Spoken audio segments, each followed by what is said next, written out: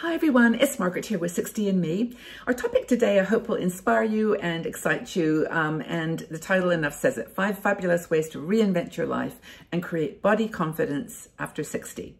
The title is the article by Astrid Longhurst, and this article just inspired me so much because it isn't just about body image, it's about living in your 60s in a new way. You know, we haven't got many role models in our 60s anymore that are, well known. We've, looking back, we were much more ageist in the past, and it's taken a generation, I think, to actually start to accept that older women are in a category that is unique and strong and has much to offer.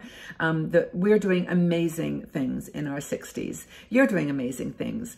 And whether it's something that is visible, that you have a business or you have a website or whatever you do, or whether you just live your life in an adventurous, vivacious and honest way, that's setting a role model for your grandchildren, for your children, and for the future. So don't hold back. Now, Astrid is a beautiful woman, and she actually wrote this article from her own experience. And she, is very effusive about how women today need to believe in themselves. Women in their 60s need to not look back and try to look for role models who will support their own passions and desires, but just do your own thing and be your own person, and know that you have got a lot of living to do and that your dreams are all possible. And I just love her energy and her enthusiasm and inspiration. She makes a quote by Wayne Dyer, who is a man, of course, but he says it in clear words, which is, don't die with the music inside of you. Make sure that you live your life with the passion and the purpose that you know you need it. You need to be happy and fulfilled, and that's why you are here.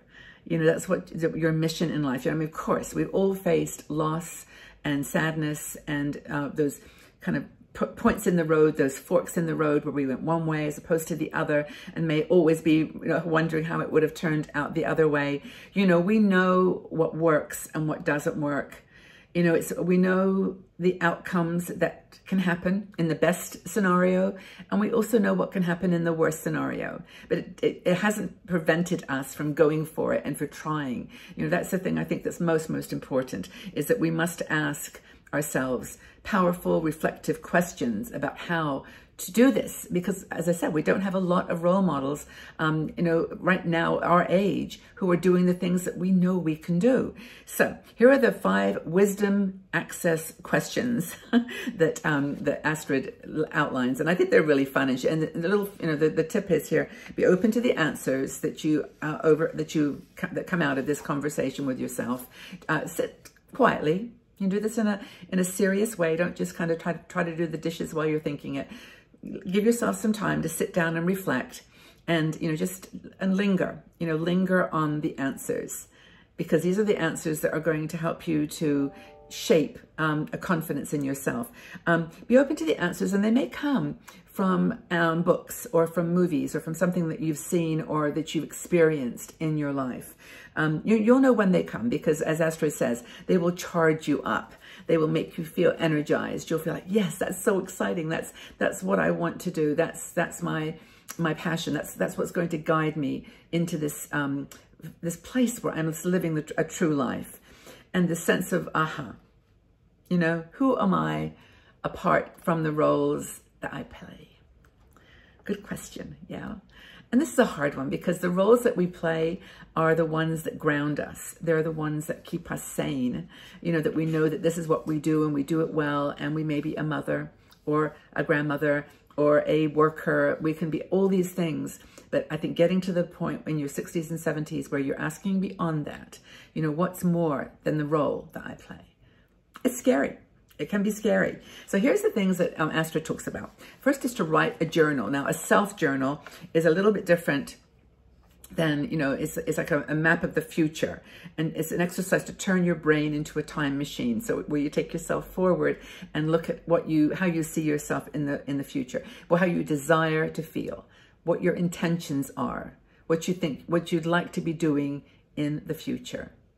Just write them down. It doesn't matter how strange they sound or how unrealistic they are, or in quotes, because everything's realistic. Everything can be done to some degree. I mean, you may say, I want to be queen of the universe, or I want to be, I want to live in $1 million house on a hill in Greece.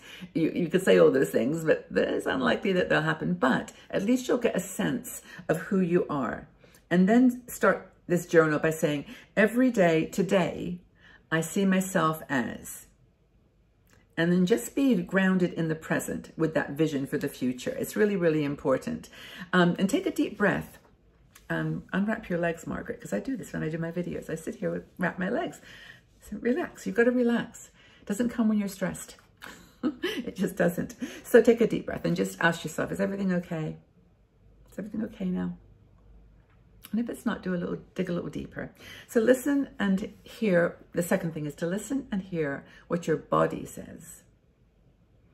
It's important because your body gives you signals. It gives you a conversation. It gives you alerts. And it can be something that's maybe painful. It could be chronic pain. It could be some kind of discomfort. But listen to what it says. Build a trusting relationship with your body, Astrid says. And that's the thing, I think, is if you build that trusting relationship with yourself, everything it says is true. Everything is real to you. And I think that's important. Another thing she says, which I like this one, and if you read the article by Astrid, you'll understand why I like this particular point, is that shake things up. Shake them up.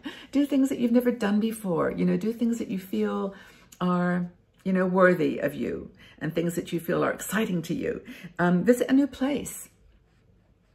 Change how you spend your day. Go somewhere that you've never been before. Do something that you've never done before. Try something experimental. What color would you never wear? Wear it. What jewelry would you never, or do you hardly ever wear? What book what kind of magazine or book would you never read? Go ahead and read it. Shake it up a bit. Do something that's completely out of your character. And so that your nearest friends might say, well, that's not like you at all. Say, that's great. That's what I was hoping to do today. That was my intention. And the final thing that she talks about is, embracing, appreciating, and loving the journey so far. Say thank you to the different versions of yourself. I love that statement, because if you go back to your teenage years or to your early 20s or your 30s, thank that person for what they brought to you, for what they did, for the chances that they took, for the jobs they took on, the people that they associated with, the marriages, the children, all those people. Thank the mother, thank the grandmother that you are. Thank for what you've done in all across the whole spectrum of your life, because that's where the power is. You were amazing. You did things all along your life that gave you such a great substance and character, which was really based on values. And when I actually look back at my childhood, I think that the values I had as a child, kindness, compassion, being creative, sharing, all those things that I really felt were important, loving myself, were always with me. Always with me. And nothing is ever wasted, says Astrid. It's all part of the extraordinary process of becoming truly, authentically who we are. So thank you, Astrid, for this article. Thank you for listening and being here. How would you say that you've reinvented and changed yourself over your life? And how would you say that that's, created a new you? How have you changed? Where were some of those milestones, some of those things that you did that you didn't expect? Do you shake things up? Do you wear funky clothes? Do you wear different colors? Do you go places? Do you travel somewhere that you might not always have thought you might wanted to? I think it's all part of this journey, and I appreciate you being on mine with me. I'm always by your side, and I believe in all of you so much. Please take really good care of yourself, and know that wherever you are on this journey, whatever part of the roadmap that she talks about that you're on, to love it and to embrace it, and to know that you can change, you can tweak it, you can do things to make it different and better, and that nothing is ever wasted. Live fully in the present to create your dreams, and embrace those dreams with all your heart. You're responsible for that. That's your job for today. Take really good care, everybody. Have a fabulous day. Know that you are loved and appreciated here. And I really do hope that you have a fabulous life wherever you choose to spend it, however you choose to spend it, and embrace that beautiful, authentic human being that loves to be pampered and embraced and accepted. You are loved. Take really good care, everybody. All my best. Bye-bye.